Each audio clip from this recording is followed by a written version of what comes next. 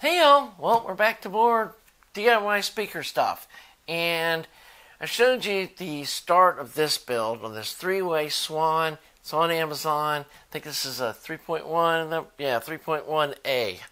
And previously we had done the two-way speaker, and I think I told you how lovely this speaker sounds. Even just using the stock crossover components, it's got nice bass.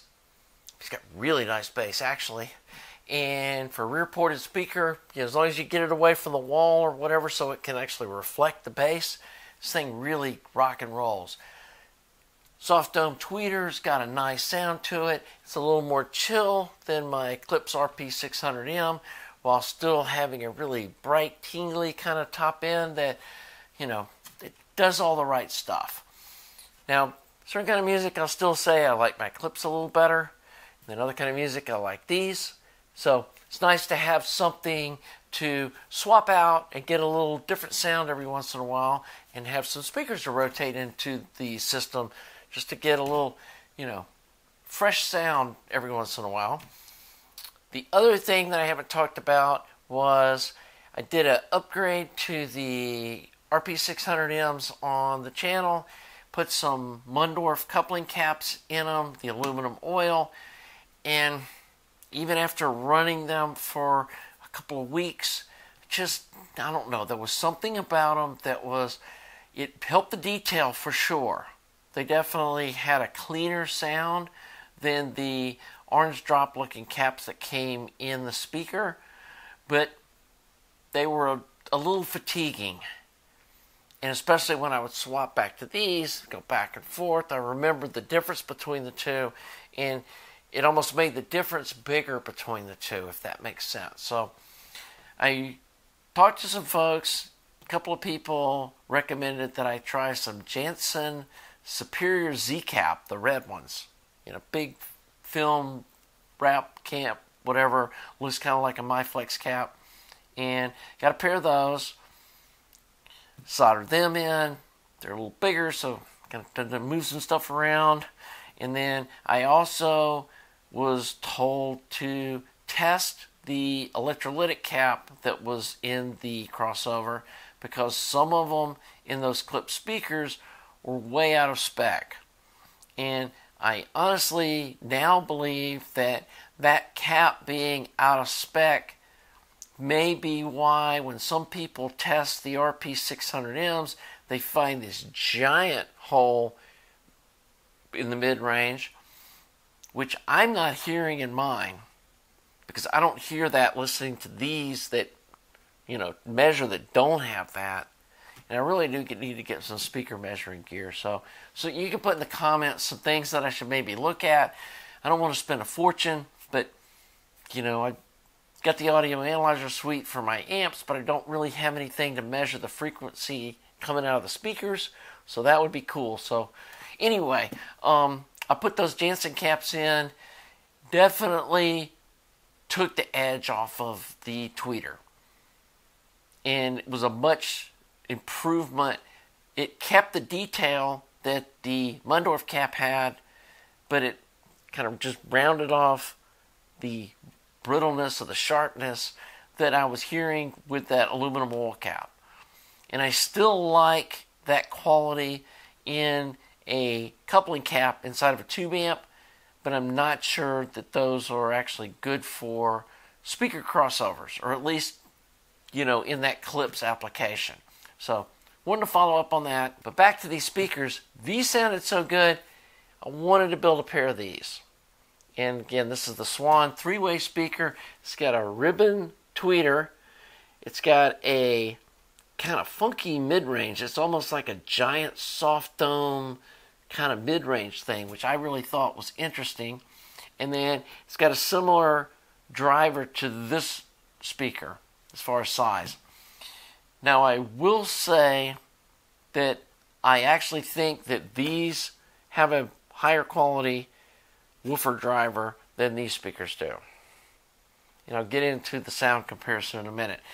But they've got a bigger magnet, they got a bigger voice coil, they just seem like a higher quality driver than these are. But this little mid-range guy is magic. I guess being a dome, it removes that directional kind of quality that the mid-range of a lot of speakers have. It kind of radiates this 120-degree character, partially because it protrudes out, so does the little dome that's on it. And man, for like saxophone, that kind of music, it just sounds amazing. Now, we'll admit, my age, I don't have a lot of super high frequency hearing left, which I think, looking at the demographics, which I don't know if y'all know this, but YouTube creators, we can see the demographics of our viewers. Most of you guys are at least in your 50s, if not older, and probably don't have fantastic top-end hearing either. So you're probably just going to catch the last little bit of range between these two. But I can definitely hear a nice sparkle on the top end of these that does kind of go past what this one does with having the extra driver. And on assembling these cases, very similar the way I did it. I put some wood blocks in the corner to kind of support the 45 degrees while I'm clamping it, and then I clamp it together in sections. I know some people do like the masking tape method. A friend of mine built some of the two-way ones doing that, but I like doing it with clamps. I feel like I can get better pressure on the wood. I make sure that they're all squared up. Once you get kind of this first stage glued up, the rest of it just kind of falls together. And then on these, I decided to leave square edges, where this one I rounded it off with a pretty deep round bit. I think it was a 1/2 inch. And on these, because the speakers come closer to the edges, I decided to round this a little less and just on this one edge, and I left the rest of them sharp corners. And I think I did a little better job assembling these, so I didn't feel the need to round these off. This one, there was some kind of sloppy joints, so it was like, let's just round it all off. And then on this one, I went with the textured black Krylon paint, which I think gave it a cool look. And then here's what the back of it looks like. You got a nice size bass port. You got our little speaker connectors down here.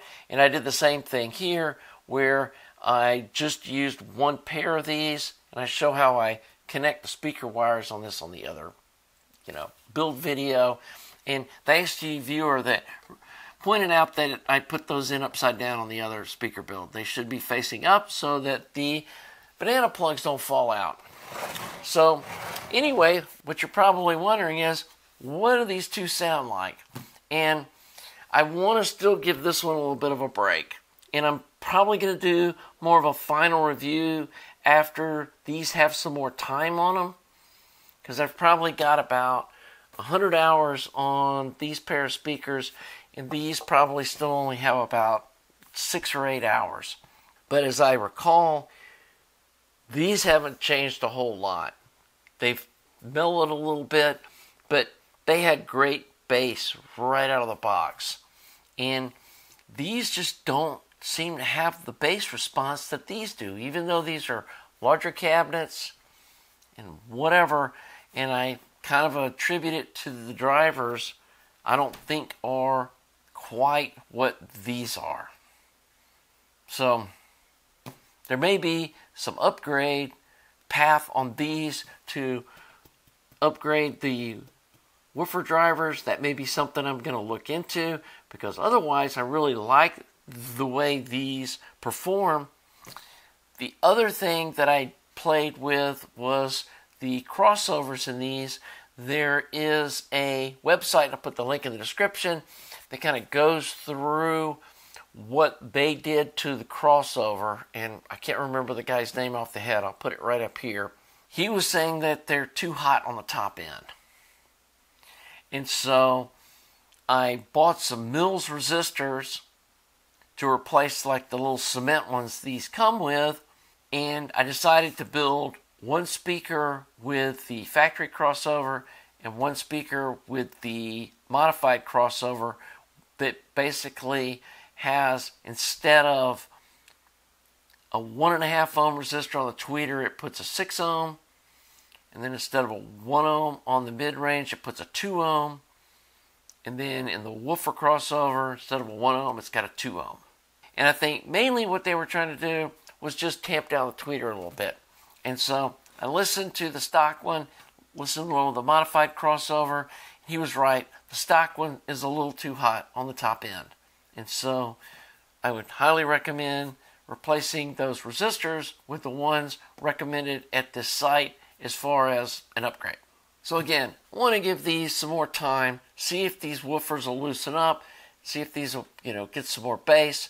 But to me, of the 3 speakers I own, this has got the least bass. Next is the RP600Ms, and then these have the most. So there we go. Another little speaker combo change, and it may be a good thing to have a speaker with a little less bass if you've got some music that you feel like the bass is maybe EQ'd a little too hot, because when you've got a tube amp like I have, I don't like using an equalizer. I've tried them, and I really feel like it's just putting like a veil over the music. And whenever I would click it out of the system, it just sounded better. And I've tried 3 different equalizers. One that I had from a long time ago. I tried the shit audio one. I can't remember what they call theirs, but it didn't sound really any better than that old one for the 1980s. And then a friend of mine had a really nice preamp, pretty high end. I think it was about a $3,500 preamp that had tone controls, and I thought it sounded better with the tone control switched out of the circuit. He did too, once we sat down and listened to it. So I would rather do tone controls with tube rolling and or swapping speakers out. And so that's another reason to have different speakers that you can hook in your system to maybe fine tune the listening experience for certain kinds of music and certain types of recordings or masterings or whatever, that you can make it sound its best. So anyway, we may be seeing more of this guy in the future. Probably going to do some research on a possible upgrade to the woofer.